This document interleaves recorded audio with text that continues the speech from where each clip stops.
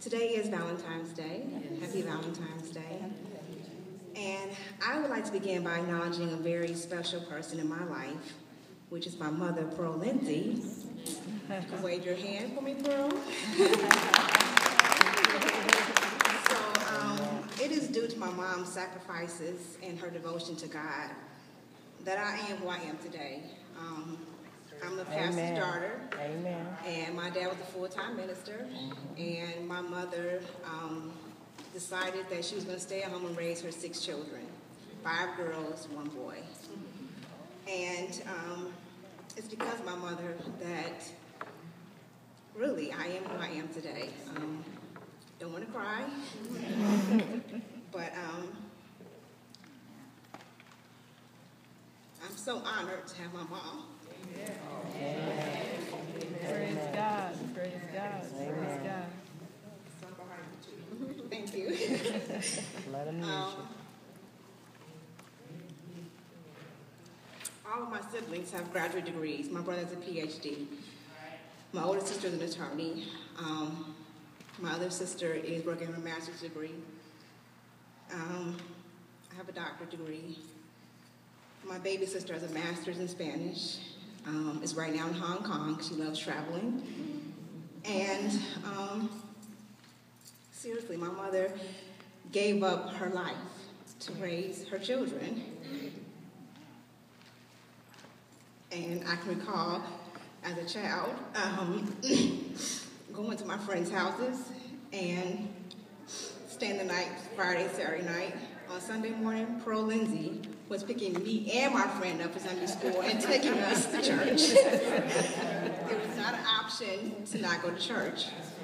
And not only that, I marveled at how she raised us and never once raised her voice in a sense. I've never heard my mother just yell and go off on us. It was just, she just had this patience that I don't understand it because she raised these 6 children. But I didn't mean to say all of that, but I just want to say that, Mom, I really do love you, and I'm so thankful for your support and your influence. So, thank you. Okay, so let's begin on my message for today. Yes, at one time I lived in Hawaii. I lived in Kuku, Hawaii. I was there for a year working as a physical therapist. And I was having my quiet time with God. And as I'm having this quiet time with God, I hear God telling me, I want you to speak. I've given you this gift. I want you to speak. And I'm reading at that time Jeremiah chapter 1. And it says, before I formed you in the womb, I knew you. Before you were born, I set you apart. I appointed you as a prophet to the nations. Alas, sovereign Lord, I said, I do not know how to speak. I am too young. But the Lord said to me, do not be afraid of them, for I am with you and will rescue you, declares the Lord. Then the Lord reached out his hand and touched my mouth and said, I have put my words in your mouth. I got excited. I was like, yes, Jesus, I'm going to speak for you. I got on Facebook. I made a status update. Hey, I'm going to speak for God. You want to hire me? Shoot me an email. Thank God no one responded. Because I was not ready to speak for God. And God was like, sweetie, you are getting ahead of yourself. I need you to have a seat.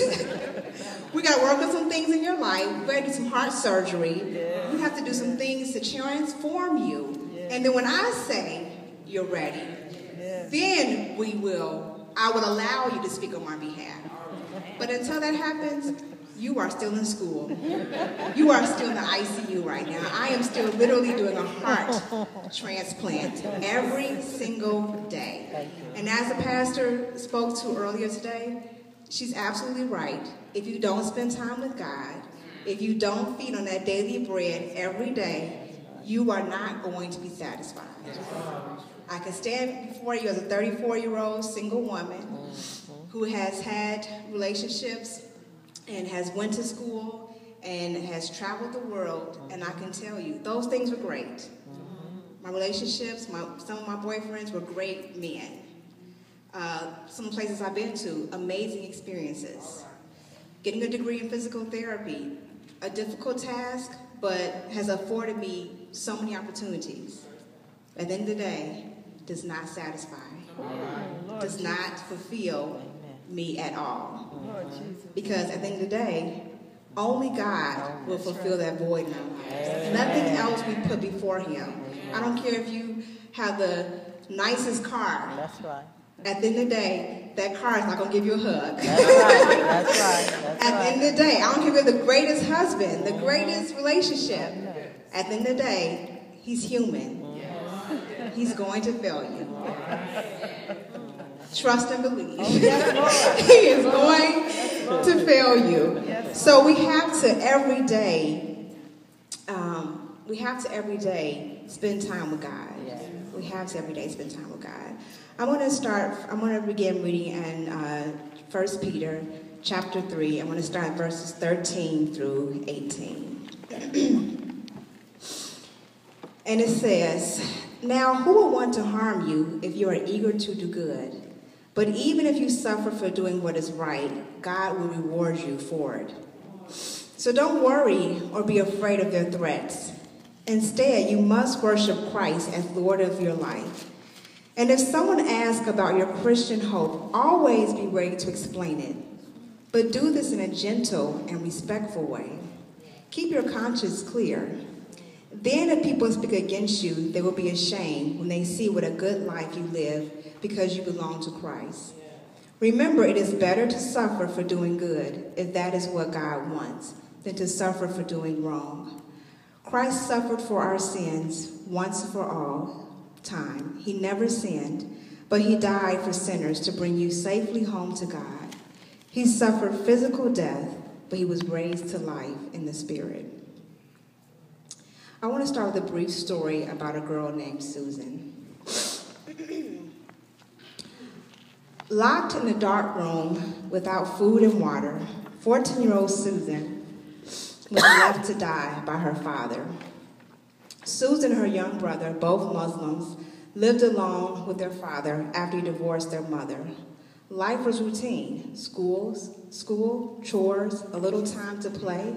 But on that fateful day in March 2010, Susan's life took a dramatic turn when the evangelist visited her school and she decided to trust Christ for her salvation. After a month of keeping it secret, news reached her father that she had converted to Christianity. Enraged, her father confined her to a small room. Her brother, Mubasa, was warned not to tell anyone that Susan was locked up and was instructed not to give her any food. Young Mubasa tried to help his sister by roasting bananas when their father was away. He also dug a hole through the door where he could pour water through. Susan could drink water using her tongue, but most days she could only feed on mud. For 6 months, Susan never saw sunlight. A nearby neighbor became concerned about not seeing her. Finally, Mubasa feared that his sister was dying. He told the neighbor that Susan was locked up in one of the rooms of the house. Alerting authorities, the police rushed to the house and broke down the door. Rescuing Susan, they took her to a nearby hospital.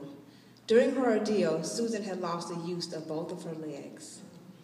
After spending the next 10 months confined to a hospital bed recovering, Susan was later transported to a home in Kenya. Living now with an Open Doors co-worker and his family, her love for the Lord has grown. When asked how she is feeling, she confidently responds, "I am happy and not in pain. I would never leave my Jesus who died for me."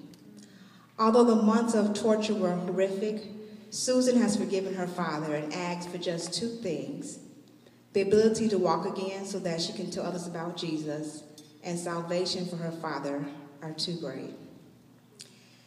There are many stories of Christians being persecuted around the world. Recently, we have seen Christians beheaded and crucified for their beliefs by the ISIS group. Fortunately, the United States has not yet experienced the degree to which our Christian brothers and sisters are being persecuted. However, Christians are experiencing persecution in the United States. Recently, an Atlanta fire chief, Kelvin Cochran, was terminated from his job for writing a book based on his Christian beliefs. In his own words, he said, "The book expresses my deeply held religious convictions on many subjects." More than 75% of the United States identifies as Christian. 57% believe in the devil, and nearly 8 in 10 Americans believe the Bible to be the inspired word or literal word of God. North Korea tops as a worst oppressor of Christians for the 13th consecutive year, but the list is dominated by African and Middle Eastern nations. Iraq, which experienced the mass displacement of Christians from its northern region, ranked 3rd. Syria was listed as 4th. Due to the reign of ISIS in the war-torn region, Nigeria ranked 10th, due in part to the more than 1,000 Christians murdered or kidnapped by terrorist groups such as Boko Haram. Also included in the top 10 are Somalia, Afghanistan, Sudan, Iran, Pakistan, and Eritrea. In oldish India, some villages have banned Christians from buying or selling in their local markets, as well as banning them from getting drinking water from the local well, forcing them to drink non-potable water from the river. When Christians have rebuffed this prohibition and used the common well anyway, they have been chased down by angry mobs and severely beaten. Even though persecution is occurring in many parts of the world, we are reminded to not be afraid. God has not given us the spirit of fear.